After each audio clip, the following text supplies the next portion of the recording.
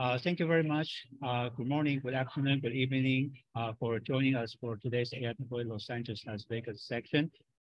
Very special meeting. We have a distinguished speaker today. Very exciting hot topic, and also bring attention to a very important subject, the lighter than air technology. So we all read the bio online for our distinguished speaker, Professor Rajkumar Pant, and he is a professor in IIT Bombay, which is a very prestigious university in India and a leading university in the world in aerospace. He published more than 260 papers, and he has been lecturing all around the world. And he is a renowned professor in India. He is passionate about education and students. And he also been, on the list of very renowned aerospace scientist and professor. So you can read all more detail online. I'm not going to repeat everything here. So without further ado, let's welcome Professor Rajkumar Pant for today's exciting talk and discussion. By the way, after the talk, you are welcome to unmute yourself to speak out your question or type your question in chat and Q&A box. But it's probably better you can speak out. Please click raise hand on Zoom or type in the chat to indicate that you're going to speak out. Thank you so much. So welcome, Professor Pant. Okay. So thank you, Ken, and a very warm welcome and a good morning to all of you guys who are in the Los Angeles, Las Vegas area, and a very good evening to all the other people who are joining in from India. Before we start, I have a request to Ken, if you can just forcibly mute everybody else, because there are some people whose mics are on. It will be helpful if everybody else can be muted. So I come to you from the meeting room of a college in rural Maharashtra. This college is called as Anna Saheb Dange College of Engineering and Technology, and that is what you see in the back, ADCET. It is a college located in the district of Sangli, and apart from many departments, it also has for the last 10 years a department of aeronautical engineering with 60 students every year. So they have invited me for a series of interactions with students, faculty, and because of that, I have requested them to use this facility for today's presentation. So I'm going to now share my screen. Just give me a minute.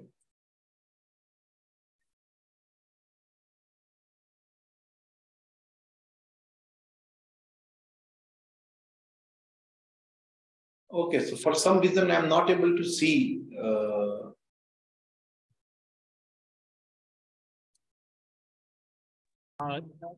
Click share screen. Yeah, I tried that.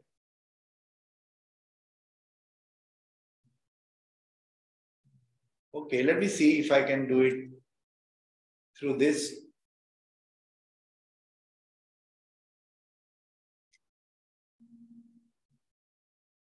Okay, so the screen is being shared.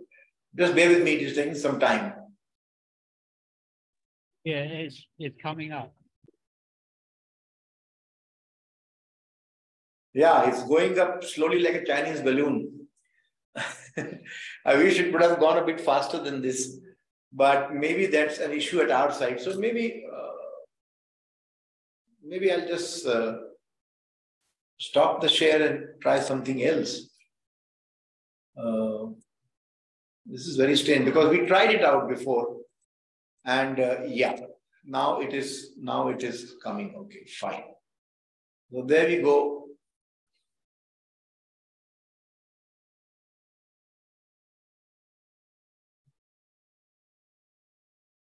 All right. So can please confirm that you are able to see the screen now?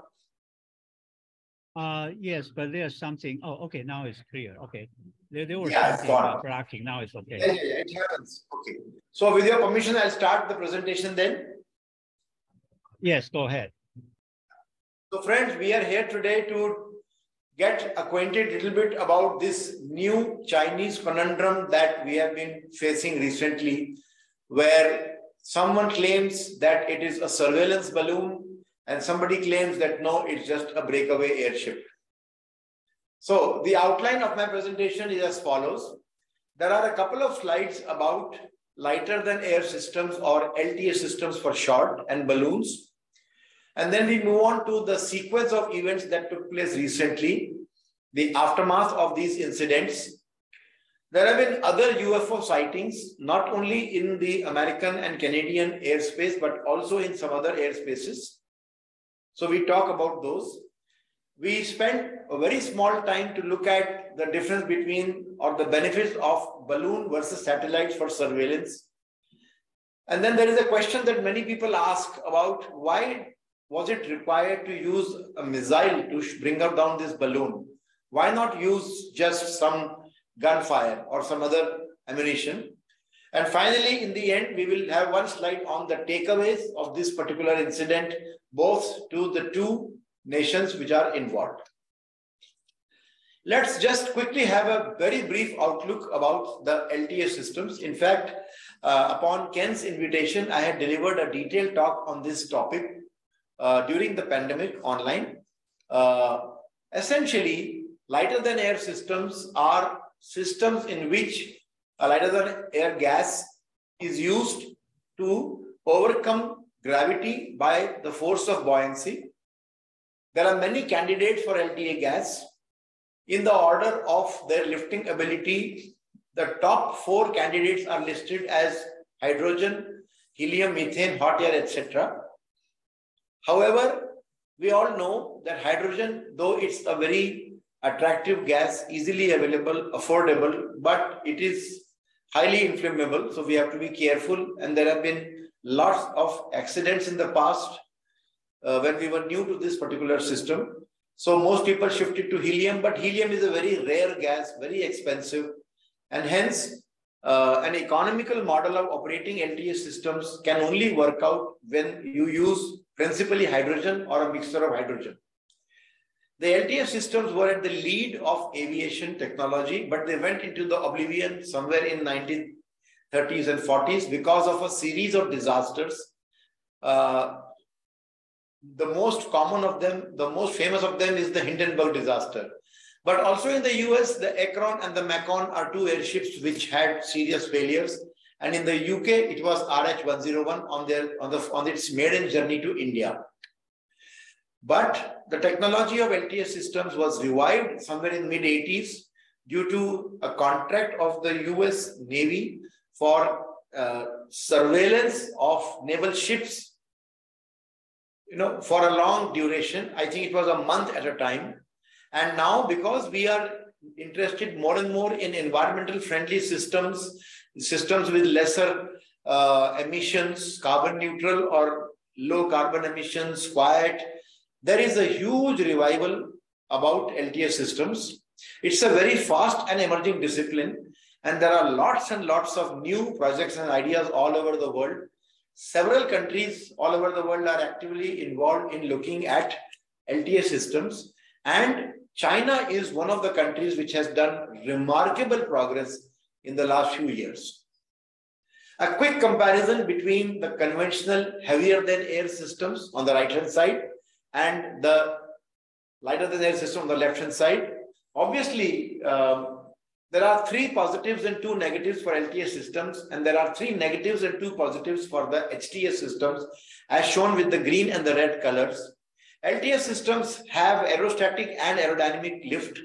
When they move, they are highly fuel efficient and they are very easy to make and less complex mechanisms. But the biggest problem with them is that they are very slow and also not able to operate in all weathers. They are susceptible to weather changes. So they are at best fair weather vehicles.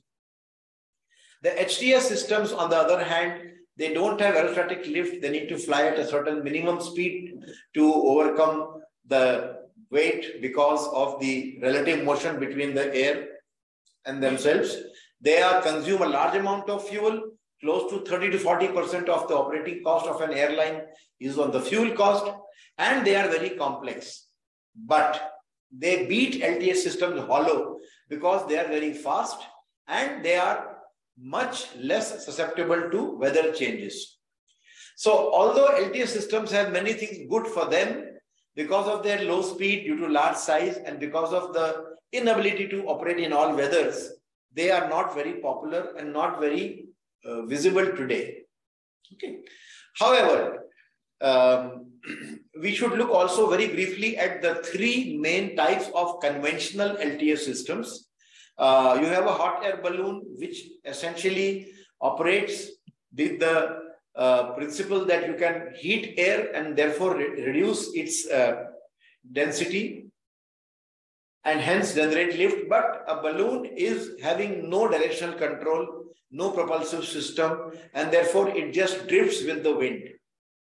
In the center, you have something called as an aerostat, which is an aerodynamically shaped envelope or balloon, which is tethered to the ground, which has got stabilizing surfaces on the back, as you can see. And below the balloon, you see another bump that is basically a covering for its payload. In this case, it is probably a radar system. But it has no power source, so therefore it cannot move around. So at best, you can call it as a platform and not as a vehicle. The one on extreme left, friends, is the most capable LTS system. It is an airship.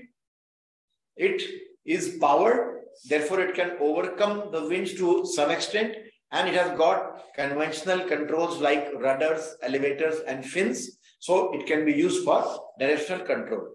Now, today's discussion is only on balloons, so we will forget about aerostats and airships.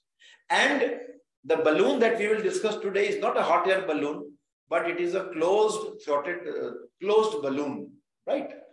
So, such balloons are not new. If you look at the historical information, way back in 1794, in the Battle of Fleurus, the French forces had used small observation balloons to look across the border or across the obstacles at the enemy. Then in 1912, the Germans used Percival Singsfield type balloons. Again, these were large blocks of inflated fabric with some kind of a stabilizing surface on the back. As you can see, again, these were deployed with a large number of manpower on the ground who would be holding it and trying to use it for aerial surveillance. Little bit better balloons, the Breakaway type kite balloons, were used by the Allies in the later part of the First World War. Here you can see the inflatable fin structure on the back, and on the bottom there is a jeep or a trolley to which the balloon can be attached. But still there is a huge manpower required on the bottom. And finally, during the First World War, the Germans also came up with some observation balloons. So the usage of balloons for aerial surveillance observation is not new, but all these balloons are tethered balloons. What happened recently is the mystery, and we will spend the next few minutes trying to unravel the mystery of the Chinese balloon. Okay. So this is how the Chinese balloon looked like. There are three major components, as you can see. Okay, the first component is the envelope, which houses the LTA gas. In most cases, it will be hydrogen because there is no human being on board. So there is no legal requirement to put helium, and hydrogen is easily available and affordable. Then you have solar panels mounted below, which allow it to generate power to power the onboard systems, and the systems are carried in this gondola. So it's a very simple and elegant design, very affordable. Okay. And how big was it? Just a quick comparison. The Big Banana Fun Park ride is 17 meters in height, and the Opera House in Sydney is 65 meters in height. The Chinese balloon that we are talking about was roughly about 60 meters diameter. Okay. So it was very large. In the initial reports, we were told that it was a width of approximately 3 buses, which is quite huge. As I already mentioned to you, a balloon is an unpowered system. It follows the ambient wind direction. And in this case, it was a reasonably large balloon. The volume this was roughly little bit more than half the volume of Hindenburg, about 113,000 cubic meters, which is quite a lot. Okay. So what happened is, I'm going to discuss about the sequence of operations. Essentially, we know from reports from all over the world that 4 balloons were detected over the US. Okay. The first one of them on 4th of February at Myrtle Beach, which was flying at around 18 kilometers altitude or around 60,000 feet. It was a size of 3 buses, as I mentioned, which was eventually shot down over South Carolina. The second balloon after that was seen somewhere around 10th of February in Alaska. And this was a small balloon. It was, as against 3 buses in size, this was a small car size. Next day, on 11th of February in Yukon, there was a cylindrical object observed. This is just a, this is just a conceptual sketch. Don't, get mixed up. So, on 11th February, a balloon deployed at around 12 kilometers altitude. Now that is dangerous because the altitude between 10 to 12 kilometers is the altitude at which aircraft fly, commercial aircraft fly. And therefore we had to we got news that many of the flights had to be grounded and the airspace had to be closed for commercial traffic because of the dangers. And then the fourth one was some octagonal kind of a shape found over Michigan with some kind of strings. So this is also a conceptual sketch. So these were the 4 sightings that were observed in the US, okay, and in Canada. Now, the trajectory of the first Chinese balloon shot down on 4th of February is plotted based on the data provided by the BBC. This data is based on probabilistic modeling of the high altitude wind. So the balloon, if it has started from China and the Chinese government has accepted that, it went south and then turned towards the Pacific Ocean. Because of the wind current, it was blown up, entered from the Alaskan area, and then entered Canada, and then it entered US territory. Okay. So let's look at the observation one by one. So on 28th of June, this balloon enters the US airspace, and from the reports that we got, the US authorities did not acknowledge that the balloon has entered the US airspace. This is a huge question mark. Okay. On 30th of June, it enters the Canadian airspace. Okay. And then alarm bells start ringing. If I remember correctly, Prime Minister Justin Trudeau actually requested the authorities to take care of this flying object. On 31st of January, it floats over the US airspace in Idaho. At that point of time, there were serious considerations in the US to shoot it down. But there was a feeling that it will cause a lot of damage to the people down below, and it could go and hit anybody. There can be a lot of collateral damage. So they decided against it. But then subsequently, when they found that the balloon is moving over Montana near the Air Force Base, where there are several sites which we don't want outside countries to have a look at because of the strategic activities that take place, it became too much. And then finally, on 2nd February, the US discloses that it has been flying in the US airspace for quite some time, and enough is enough. On 4th February, it was shot down. So the life of the balloon was very short-lived. It has entered on 28th of January, and it was shot down on 4th of February. But a lot of dilly-dallying took place, and that is because this is not something which is very new. This is something that is a recent activity, and the penetration of foreign objects in your sovereign airspace, it is not something which can be tolerated. Okay, let's look at the aftermath of what happened. The first thing that happened is that the US Secretary of State, Mr. Anthony Blinken, he was supposed to visit China. He has postponed his visit. On 4th, the US decided that we are going to shoot down the other 3 balloons or other 3 objects which have been identified. On 10th of February, China was very quiet. On 10th February, they said that this is an overreaction. They claim that it is a surveillance weather balloon which has strayed out of control, and it is not a spy balloon, but that claim is heavily contested. On 30th February, there is a counter allegation. China accuses the US that they have been flying high altitude balloons over Chinese airspace for more than 10 times. This claim is made by China and has been denied by the US authorities. So China kind of says that, look, you have been doing it for such a long time. So therefore, do not, kettle calling the pot black, something like that. Okay. But this is a contested image. Now, there were a few things that happened because of this event. Okay. Of course, this was what happened to the balloon. As you can see, it was shot down and then it was collected over the sea by these group of Marines. So the US considered this balloon as a threat to its nation, and therefore, after some investigation, some 6 Chinese companies in the US who were found to be associated with this kind of an activity, they have been, there have been sanctions imposed against them. And as I mentioned to you, there is a counter allegation from China that the US has been gathering intelligence via balloons over the last many years. Okay. So because of this, today we have a very bad relationship between US and China. Whatever was there has become very worse. Okay. That is the current situation. Now, I'd like to now add a few things here, that this is not something unique happening only in the US. There have been other sightings of such vehicles all over the world. For example, here is a photograph of a balloon that was taken over the Indian territory of Port Blair. There are Andaman and Nicobar Islands located in the ocean. And, this is a sovereign territory of Government of India.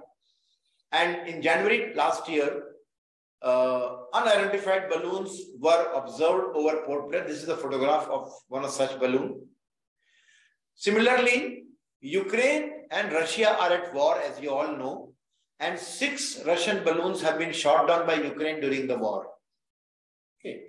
Then US Air Force have also obtained in the Middle East some Chinese hot air balloon flying through the fall of 2022.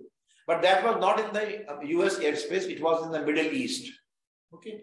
And also, as I mentioned, US has already shot 4 unidentified balloons over the last 2 years. Okay. So these are the 4 incidences that took place. Once again, just a figure that shows what I discussed in the last slide. And we believe that there is another sighting very, very recently in Hawaii. So there was a large white balloon operating at an altitude of around 40 to 50,000 feet, around 600 miles east of the Hawaiian Islands. And there was a notification sent. You can see there is a photograph of that particular message.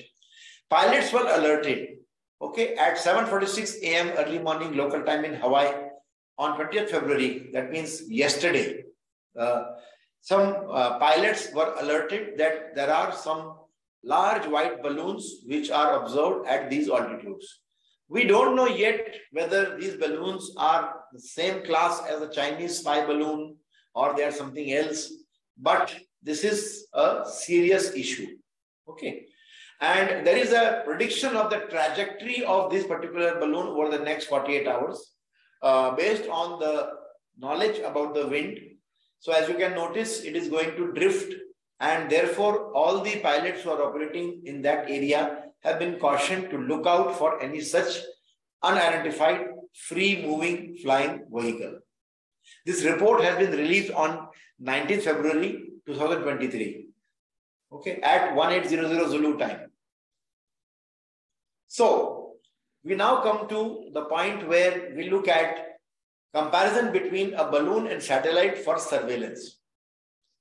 Assuming that we know that there are more than 400 Chinese satellites already in the space, they are called as the spy satellites. Okay. And all countries have their own satellites which are looking into areas of interest.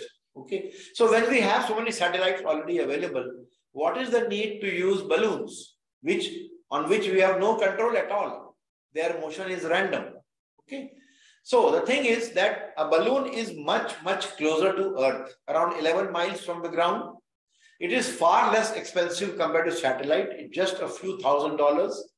And it does not create space debris, because once its work is over, ultimately it is going to rupture and the material will come down. So it will not contaminate or collect in the space. Unlike satellites, which once launched in the space are going to continue to move there unless you bring them down and they will burn out. Satellites, on the other hand, are much far from the Earth. The lowest satellite would be at least 62 miles in the lowermost space. And they are far, far, far more expensive compared to the balloons. That is why balloons are a very cost-effective option for aerial surveillance and spying. Okay, except that there cannot be a very positive control on its trajectory. But today, we are able to model the weather very, very accurately.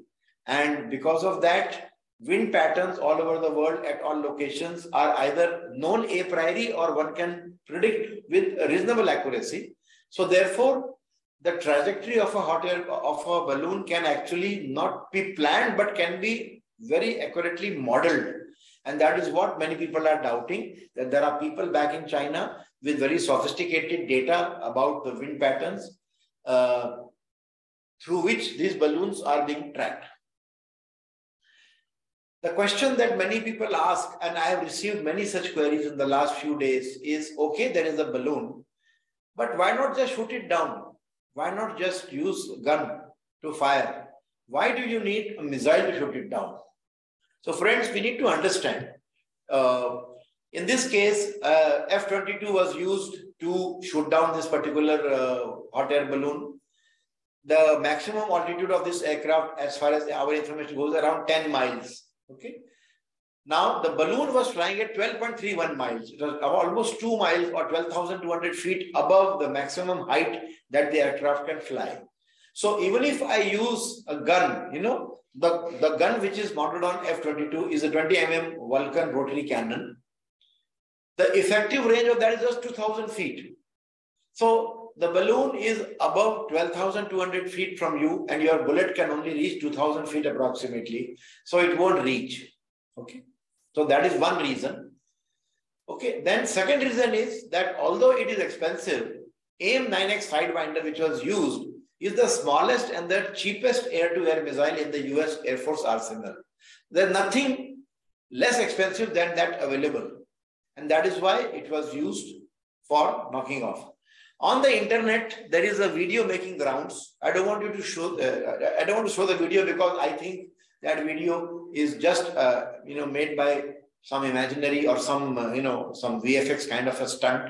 I don't think that there were people constantly filming and recording the launch of the balloon, because we know that one missile was fired, it did not work and it was lost. The second one is the one that actually shot the balloon down. Okay. Finally, I would like to come to the point where we discuss about what are the takeaways of this incident to both the US and China. Okay. For the US, please note that the cost of operating this aircraft is more than $68,000 per hour. And one Sidewinder costs around $400,000. So the US had to fly F-22, few of them, for some time. And as I said, one missile was fired. It did not work. The second one had to be fired. What did China spend? The balloon that was brought on in South Carolina was just around $10,000 max, tops. If you look at the cost of the solar array, cost of the sensors, cost of the balloon, and cost of the gas inside, a rough estimate is $10,000. Okay. And yes, possibly it collected some very, very sensitive information, which might have been relayed also remotely. We don't know, because the debris which has been collected, we don't still have any authentic report about what it contains. Okay. So to a third person, because I'm neither from USA nor from China, it seems to me that if the Chinese want to play mischief with the US economy, they will keep on releasing such small balloons in the US territory, and you will have to really spend a lot of money to bring it down. Okay. So it could be a very unique ploy by the Chinese to really harm the US economy, because they know that if a balloon is sighted and if you don't do anything about it, it will bring very bad publicity to the government in power and to the, the US military establishment in general. Okay. So my take on this is that there was a huge expenditure thrust on USA by China by doing this mischief. Now, even if we believe what they say, that it was a balloon which was used for weather data, I have my own doubts honestly about it. But suppose we believe what they say, it is a very, very huge and costly mistake. Thanks a lot for your attention. I would like to now open up the floor for any questions or any doubts that you would like to clarify. Thanks. Thank you, Professor. Great talk. So folks, if you have any question, please click raise hand. I see to left. Your mic is able, so please go ahead. Yeah, okay. There are a lot of chat messages, but I don't know. I could not see any of them. Maybe we will take at it one by one, no problem. We will take at it one by one. But right now we'll open the floor. Yeah, we can open the floor for questions. Yeah. So, yeah. Thank you. To your left, can you speak out? Or maybe so yes, Durlab is a student in my department. He is an army officer and he is also an. So Durlab, please go ahead, or we can go to Sudarshan also.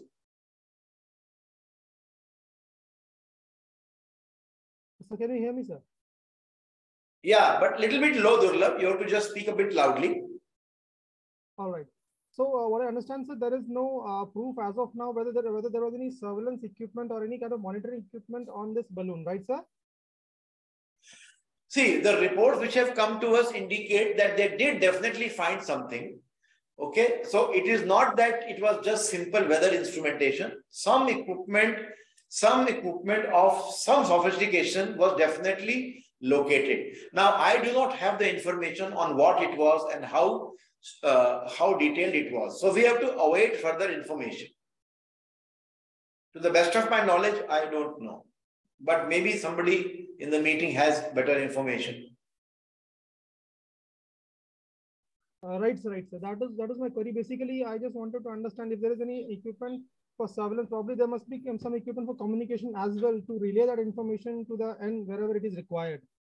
So that was my interest. That's right. You are right. You are right. You are perfectly right. If there was if there was a communication, so you see, many of these things are not released to public, unfortunately. Okay, so we really don't know. But let's go ahead. I think Sudarshan has raised the hand.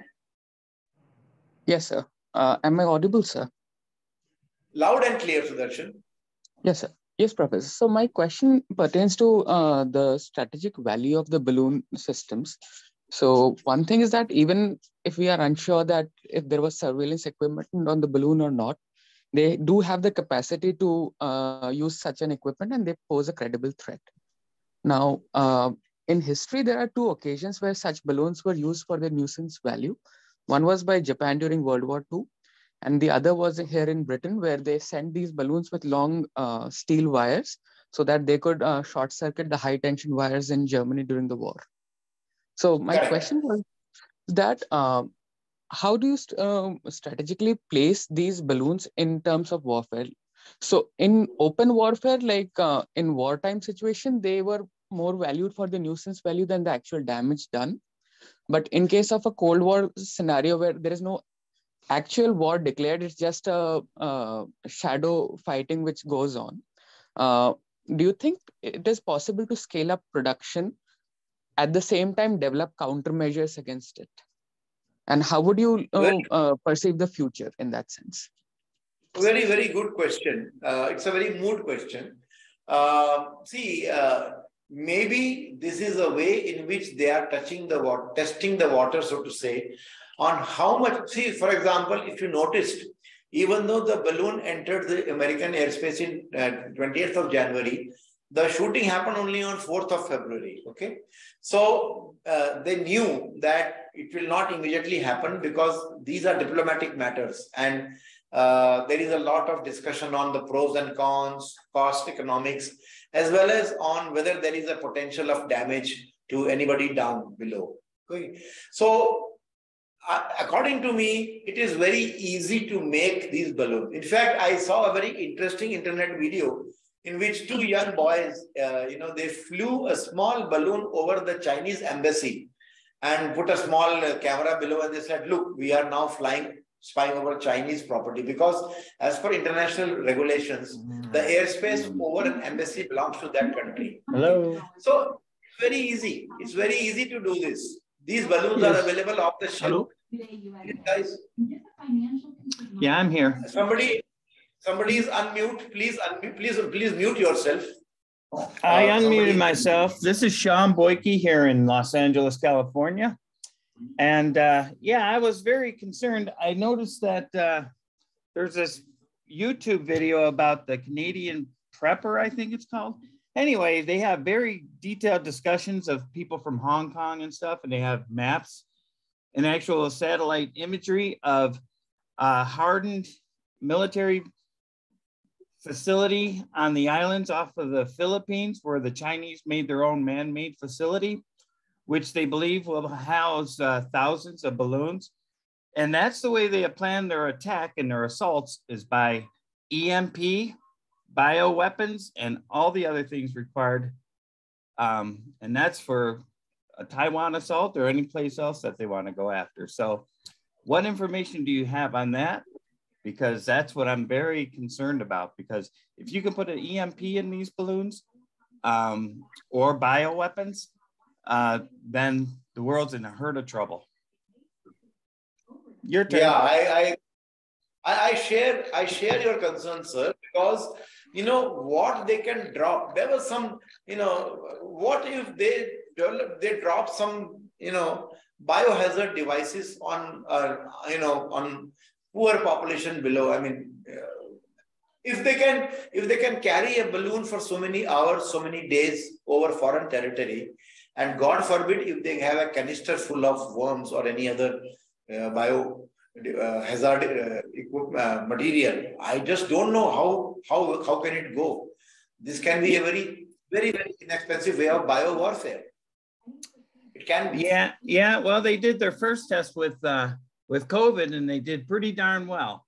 So I'm sure that transporting it now in a different way would be, instead of having people go on airplanes and nobody can come in, everyone goes out. Now they can just drop it by balloons. So I think that everything they're thinking about is really old school techniques of warfare, but I think they're thinking that way. And it looks like we got something really serious coming up ahead of us. That's all. Thank you. Thank you. Vivek Kulkarni has raised his hand, and also some other people. 3 people have raised their hands. Okay. Let's see. Sir, shall I ask the question, sir? Yes. I'm audible. Yes, Mr. Kulkarni. Yes, you are audible. Sir. So I want to ask that, is there any regulatory control over these balloons? Like for the civil aviation aircraft, they have the control like DGCA, EASA, and the worldwide. So for the balloons specifically, will be there any regulatory control so that these things cannot happen in near future in any way? No, Mr. Kulkarni, see, there is a regulatory overarching control saying that you cannot transgress anybody's sovereign airspace with any aerial vehicle. Okay. So the same rules that are applicable to aircraft, there are similar things applicable to even all flying vehicles. So I'm not aware of any special rule dedicated for only balloons or airships, but an airship or a balloon is also an aerial vehicle like an aircraft. The only difference is the buoyancy function and the speed. So the same rules are applying. Let's move on to the question by Mark. Mark. Yeah. Mark, would you like to ask? I saw a YouTube video where, although this balloon did not have directional control, it had altitude control. It could let off ballast to go higher and could let out the gas to go lower, and could follow wind patterns at different altitudes. And that's how it got directional control to go to Montana and some of our strategic areas. And then the second question is, you know, this idea of don't shoot it down over Montana because it might hurt somebody. I just did a quick Google search, and you know, the population of Montana is roughly 11% of the county of Los Angeles. And the county of Los Angeles, in terms of geographical area, is roughly 3% of the state of Montana. So I think the odds of hitting Farmer Jones in Montana was like, you know, minuscule, but they let it go anyway. Yeah. What do you know about the altitude control? So am I audible? 1 minute, let me just answer the question by Mark, then we can go ahead. So Mark, what you say is making sense to me, because if a balloon has to be steered to a particular location of interest, the only possible way of doing that, according to me, would be to have some kind of a control. First of all, a prediction and a study of the wind patterns very accurately over a function of time and space, and then using a buoyancy control by, as you said, either releasing the lifting gas or by dropping some ballast. It's very much possible. See, there is a large program in China. We are aware of that because we read their publications. They are publishing a lot of papers in the area of ladder than air system. In fact, I'm very sorry to say that the Chinese authors are essentially monopolizing all the publications in this area. So they have a huge program on LTA systems, and therefore it is very much plausible that what you are saying is true. Sir. Hi, can I ask a question? Can you hear me? This is Vinod Mengle. Yeah, so you have raised your hand, Vinod. Yeah. So yes. Sure. So question, but this is Vinod Mengle from the Los Angeles area. And my question is different. You said missiles are very expensive to shoot it down. So is this possible that the US military, I mean, Air Force has electromagnetic pulses to blast out, or as they say, you know, fry the chips, so that even if they collected some sensitive information, that it wouldn't be transmitted? Do they really have such things, electromagnetic pulses or whatever they use? I am not aware of what the US Air Force has. And if they have, I am not sure whether they will publicly release it. But what I would simply say, if they had something like that readily available, they would have used it. Okay? Because they have not used it and they have relied on the classical inventory of a Sidewinder missile, I would presume that they don't have it. Unless they don't want to declare and keep it for some other application in the future. I really don't have any idea about whether they have. Yes, thank you. It is possible.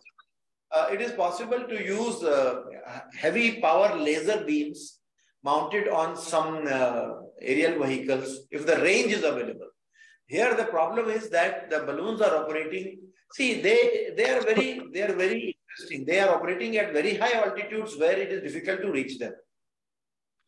The other balloons were at a lower altitude, right? So they could use, as you said, lasers or electromagnetic, if they had one. Because it's very, very expensive, as you showed. I didn't realize the Sidewinders were $400,000. It's a very expensive proposition. Correct. Very right. So something has to be done to come up with other devices which are affordable. Right. Okay. Such, because it can happen again.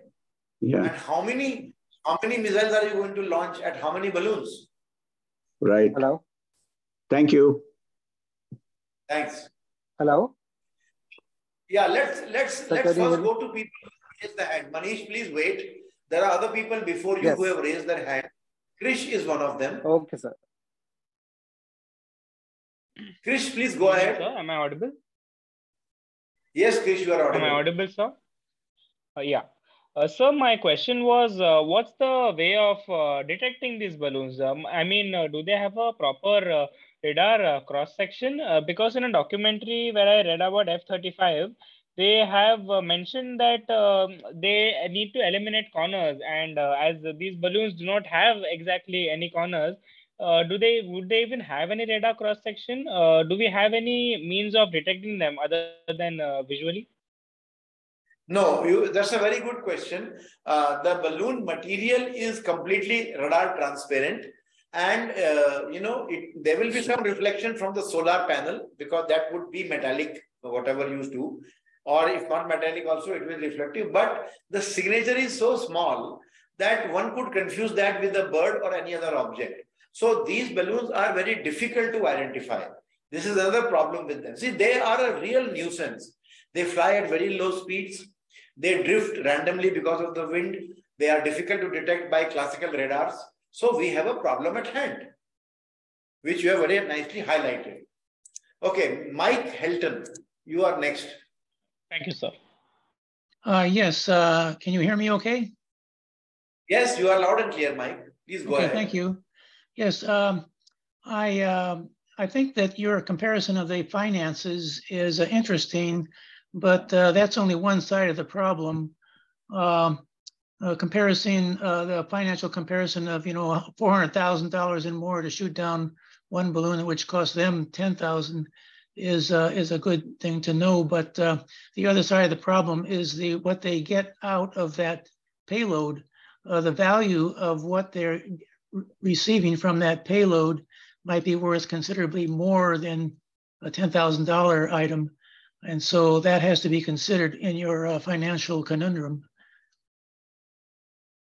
Agreed. I completely agree with you. See, if it was not so, then why would the US forces employ an expensive arsenal to bring out a balloon? Okay, I completely agree with you. But the problem on the other hand is that some miscreants can simply release a large number of balloons, and then you have a problem at hand, a problem of plenty. Okay. So yes, Mike, I completely agree that the nuisance value of getting surveillance information and maybe transmitting it to the adversary is far more than the cost of a missile. I agree with you. But first of all, we don't have even proper information right now as we speak. It's all a conjecture. And secondly, if it is true, it's a very heavily one-sided expenditure. Yes, and I would agree.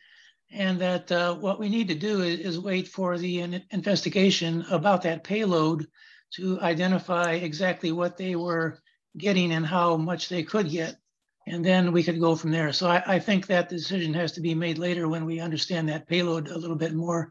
And the other side of my question is, do you think it's worthwhile to spend a lot of money to devise a system to capture a payload without any damage? In other words, to bring it down so softly so that we can investigate it more later.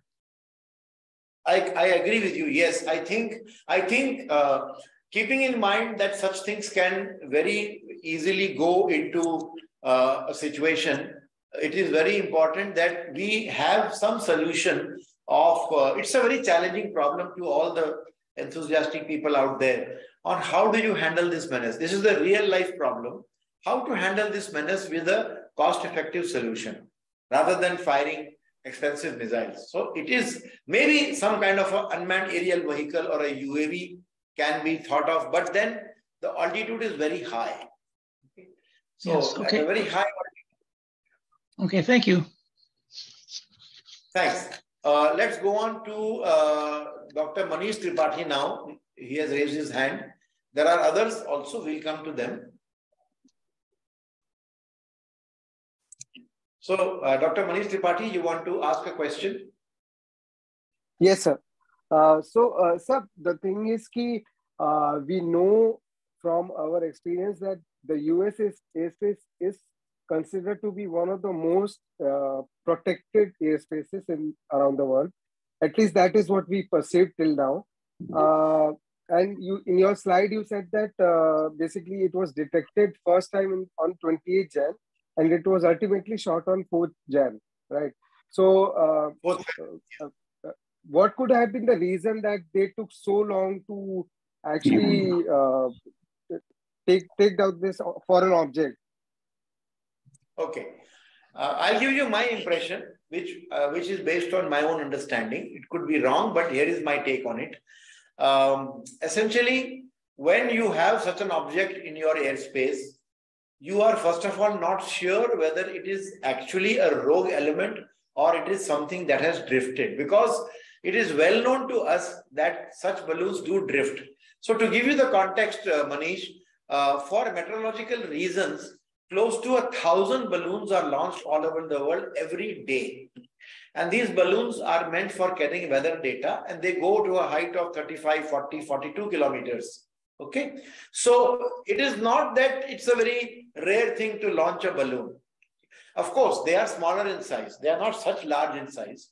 In India, for example, we have a facility where we launch weather balloons very regularly. And I have been to their one of their launches, and it's very, very innocuous. You know, you have I think it's if I remember correctly, some 500 grams of sensors mounted below on a huge balloon of around 72,000 cubic meters using hydrogen. And they say that we launch it routinely, and then after some time when the work is over, I think they go to 41 kilometers and they collect the weather data. And then, you know, when they go to those altitudes, they will tear and they will fall down. And then these guys, they just use telemetry for tracking them and bring them down. Normally it happens over the ocean. The problem here is that they were not sure, I think, that if we shoot it down, will it cause any serious third-party damage to people below? And that is why there was a lot of dilly-dallying. First of all, the urgency or the enormity of the situation, whether it is really for spying or whether it is a breakaway balloon, as the Chinese now claim, was not easy to establish. And also, there was a lot of dilly-dallying because of the possibility of huge collateral damage because of people on the ground getting hurt.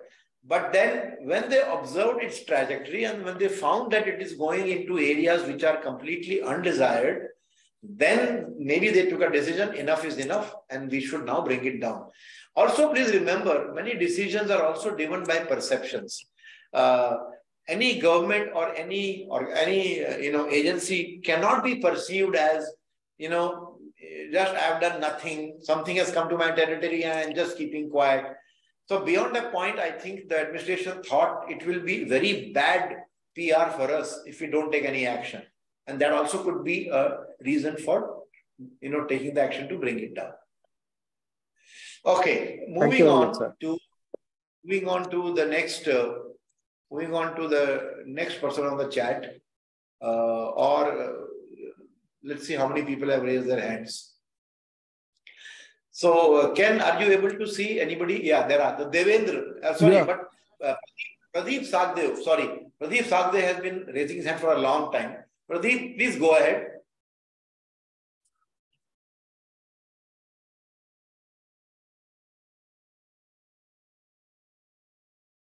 Pradeep Sagdev, would you like to ask your question or we should go to somebody else?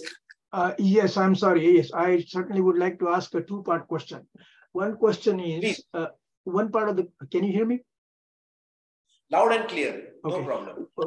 The first part of the question is, when the balloon is detected coming towards our airspace, is it possible to send another balloon of our own, direct it towards that balloon and get close to it to take pictures and find out what that balloon is up to? And the second part of the question is, can we use electronic jamming to disable the instrumentation on these balloons so that even if they are trying to collect some data, the jamming will prevent from that data to be transmitted? Pradeep, very good question. Now, remember one thing, that the balloon is going to be steered without any control, purely by the ambient wind. So if you want to launch a balloon which will trace the same path or chase an existing balloon, you will have to launch it from a place where the wind will take it towards that direction. So if we have very accurate data or prediction ability, maybe using AI techniques or maybe using some kind of a technology, data sciences, then one can do what you said, that just like the balloon has gone up and it is now doing some some mischief up there, we can send our own balloon to follow it. But we have to be very, very careful that we are able to model and correctly predict. Otherwise, you will have two balloons in the air and you just don't know what to do. So there may be other better methods which are steerable and directable, which can be. So to me, the best thing that seems to be is a unmanned aerial vehicle. We can think of one more application of the unmanned aerial vehicle for tracking the balloon and maybe going very near, taking pictures, maybe jamming the communication if there is one, and that way you will make the balloon useless to the adversary if it is being used for the purpose that you are doubting. I agree that in principle, unmanned air vehicles could be used, but considering the altitude at which these balloons are flying, it will be difficult to send a remotely piloted or an autonomous unmanned aerial vehicle chasing this balloon, which is flying essentially in a random manner, and get close enough to it and do the surveillance on that balloon itself. So a steerable balloon of the same kind might do the job better, and perhaps being able to jam the electronics on this adversary balloon may be the way to go it. Yeah, quite possible. I feel that there is a lot of development today in the high altitude long endurance vehicles. Of course, they are also very expensive. They are not very, very affordable. But there are solutions like Global Hawk, which go very high and for a very long time, which could be used. Devendra has been raising the hand for a long time. Devendra, would you like to unmute and talk? Yes, thanks sir. a lot. Could you hear me? Loud and clear, Devendra. We can. Yes, we can hear you. Sir. As you mentioned, sir, these balloons, countries are been operating them for a long time. Like it's for many years, starting from the World War I. And it's been long time. Like for other weapons, like missiles, we have anti-missile system. For submarine, we have anti-submarine system. So don't you think this area of countering these measures of balloons when they are flying over a country has been ignored for a long time to neutralize them? And what could be the measures which can be taken up as immediate measures to get as a countermeasures to neutralize them? Okay, so there was a good question, but let me clarify that the balloons which I showed you in the First World War and those areas, they were not free-flying balloons. They were tethered balloons, or essentially, technically, aerostats. Okay, so this is a different league because this is flying at such a high altitude that it is a totally different thing. So yes, you have raised the point about the need for some cost-effective solution to tackle such problems. It is not straightforward that we have a solution. We will have to adapt existing solutions to meet the requirements, or we may have to come up with totally novel solutions. Okay, I don't have an answer right now. We had Pradeep Sakdev suggesting using a balloon to cancel a balloon. Well, it could be possible. I believe UAVs can be used, especially the high altitude long endurance UAVs. But then there is a cost issues there. So we need to look at it. Let us move on to John Chapman. He has been raising his hand for a long time. Yes, John, please go ahead. Interesting history. The U.S. Air Force started in the late 1950s to do air-to-air recovery of telemetry data packages and balloons. This was accomplished by a C-119 or a C-130 with a hook in the altitude bands of 10,000 to 20,000 feet. It is practical, if they wished, for the Air Force to recover low-altitude balloons without damage and their data. That's it. Okay, so low-altitude balloons up to the height where aircraft can fly, one can actually practically recover them and bring them down to check them. I agree with you. However, the rogue balloon that we saw was at 40,000 feet or more. So it is a challenge. It is a challenge, yes. Okay, great. Okay, there is one more. Anybody else has raised the hand? So there are a lot of young students on my left and right, left hand side. Maybe they have some questions. So if any one of you has any query, maybe you can raise your hand physically rather than doing it on the software. So does anybody have any question which we can address? Yeah, raise your hand, please. Yes. Just introduce yourself, mention your name loudly. Hello, my name is Tushar, and my question is that how can we differentiate the surveillance balloon and the spy balloon?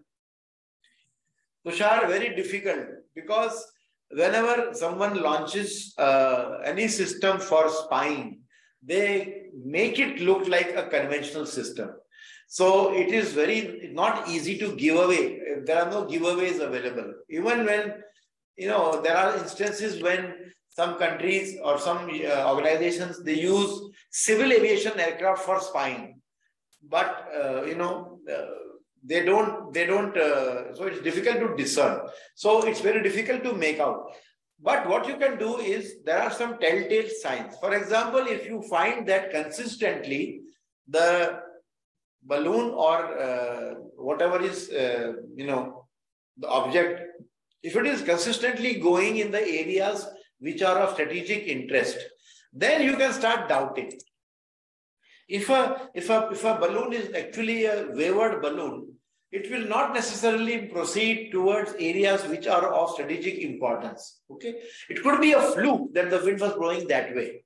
But as someone very rightly mentioned, there could be, I think it was Mike, rightly mentioned that there could be a possibility that they are raising and lowering the altitude to catch the wind in the right direction.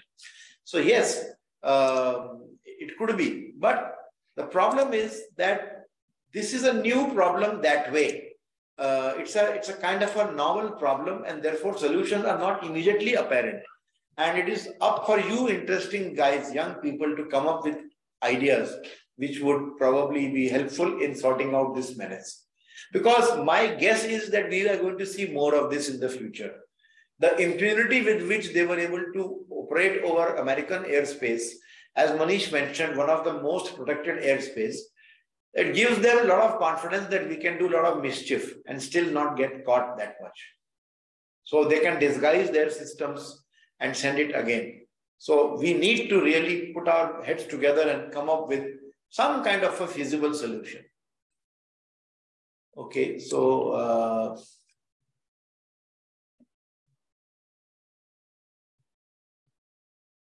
let me just one see. Question, if I may. Yes, please. Yes, Pradeep, please go ahead. Yeah, is it possible, or is the technology advanced enough to use ground-based laser equipment to shoot this down? Too far away, according to me. With the current technological level of laser available, shooting a balloon at even 10,000, 20,000 feet may be too high. And also, what would happen if by mistake some other flying object which is innocuous comes in way? You are going to create a problem. Yeah, that is certainly possible. But if the intention is to shoot this down, then precaution can be taken by redirecting the air traffic around that particular area of space. Yeah, can be done. Yeah, thank you. But I'm not sure whether, I'm not the right person to comment on whether, we have laser weapons with such a high power that you can create such a damage to very high altitude systems. I'm not aware of that, honestly. Okay, thank you.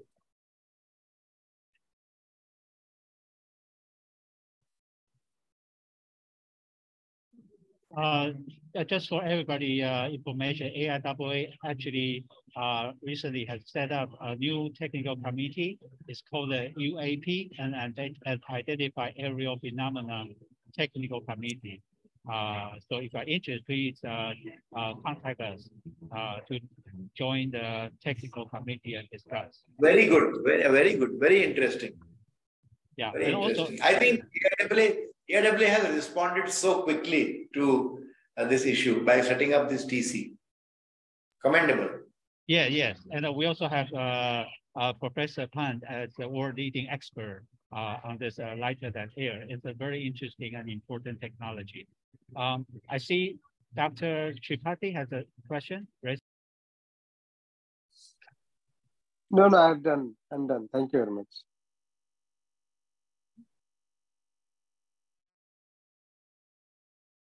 We'll work with Professor Pant and the AIAA technical committee and for further activity on this. We'll follow this important subject. So yeah, in fact, the next meeting of the AIAA LTA technical committee is happening after 4 days. And after a week on, I think 24th, yeah, after about 3 days. So I will be attending that meeting from here online, hopefully, because it is a bit late in the night for me. It will be past midnight for me, but I think it is worth waking up and attending. So I hope to raise this issue in that meeting also, that we need to look at this problem. And I'm very glad, Ken, that you shared this news about the UAP. Yes, that's very important. And we want you to, for example, your student there could also take a look and see if they can join AIAA as a student member. And I posted in chat, actually, we have a Region 6 student conference. It's a little bit late now, but if AIAA member, you can log in and judge the paper for student. The deadline for submission has passed, but next year you are welcome to participate. Okay, definitely we will get this message. Okay, so we have been up for more than an hour now, and it looks like all the questions are taken care. So Ken, I'll pass the control back to you for maybe close. Okay, thank you so much, everyone, and thank you, Professor, and thank you for the student over there. Thank you very much for joining us. So stay in touch with us, and look forward to seeing you next time. So have a great day. Thank you so much. Evening. Thank you. And thank you, Ken, for inviting me to conduct this session. It was a pleasure, and I look forward to more interactions with AIAA. Thank you so much. Thank you. Good night to everyone from India, and a very good day for those who are in the other part of the world. Thank you so much. I'll just leave the meeting now. Thank you. Thank you, Bob. Thank you, Vivek. Thank you, everyone. So we are also end the session and the recording.